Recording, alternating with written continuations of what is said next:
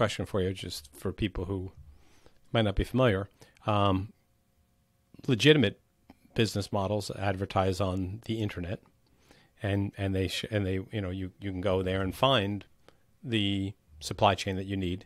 Where do the bad guys find their supply chains, and where do they find these affiliates, and where do they find people that access brokers and people of that nature? So unsurprisingly, they do that on the internet as well. I think a lot of vendors like to call the kind of websites that bad actors use the dark web. Me specifically, and I think that KELA, the company I work for in general, we kind of dislike that notion or that phrase, because I think it's mostly commonly used to kind of instill that fear of like the big spooky dark web, whereas in reality, what you do have is a set of websites, forums, and markets, and like Telegram and Discord, like instant messaging channels and platforms that cybercriminals just use to communicate, just like you and me would.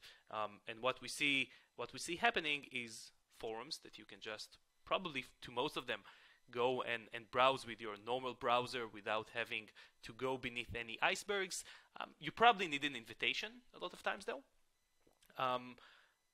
So like you would log in into one of these forums, and most of the time what you see is like screaming big bulgy banners like we would used to see on the internet 10 years ago, which cybercriminals use to advertise their services, products that they sell, markets that sell compromised payment data, and so on.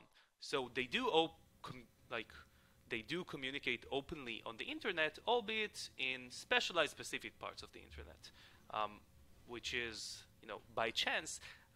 What we do as a company is monitor them so we can provide our clients with the intelligence and the leads that they will need to protect themselves in a better way.